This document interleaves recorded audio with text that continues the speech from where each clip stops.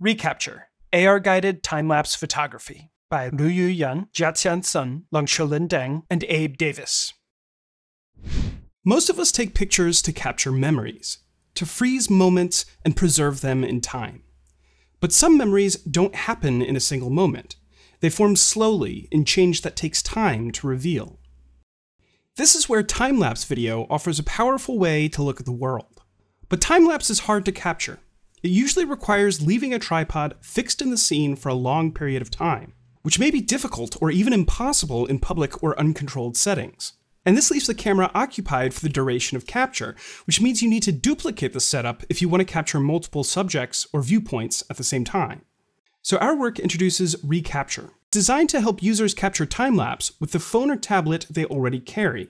The idea is to use augmented reality to guide users back to the precise viewpoint from which previous images were taken. By recapturing these viewpoints, users can build time-lapse video frame by frame over time.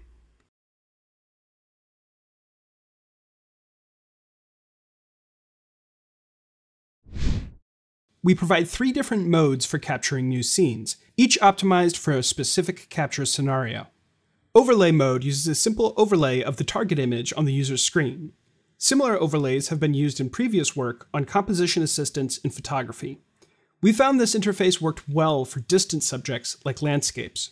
Our light field mode is similar to coverage map-based interfaces used in prior work on image-based rendering. Rather than quickly capturing a specific target image, the light field interface assists in capturing a larger number of images that can be used to reconstruct the scene later on. Our third interface is a novel design targeted at helping users precisely rephotograph subjects that are closer to the camera.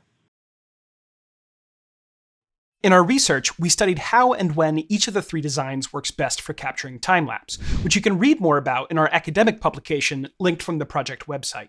We also turned this project into an iOS application, which you can download for free from the Apple App Store. One of our findings was that for most people, the application works best when you use our simplest interface, the overlay mode, to capture relatively far away scenes, especially for things that you encounter regularly in your day-to-day life. For example, here's a view from the window of my apartment.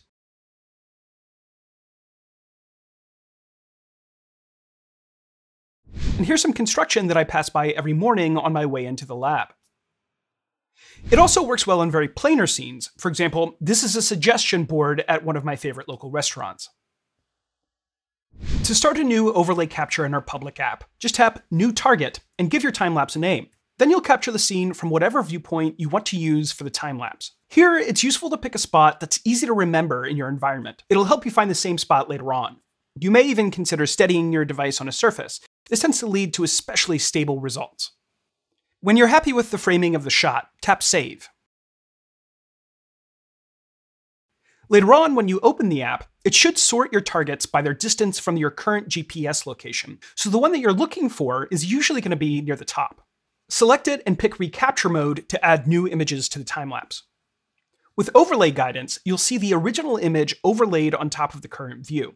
You can swipe on the screen to change how transparent this overlay is, which helps to realign your shot. When you take a picture, you can compare it to the target or tap Align to see the app's best guess alignment of the 2 images. If you're happy with it, tap Save. Now if you go back to the main screen and enter View mode for the target, you can see what your time-lapse looks like. Here you can select a subset of the images to view or resort by time of day, but the easiest thing to do is either view all or export the image as a GIF.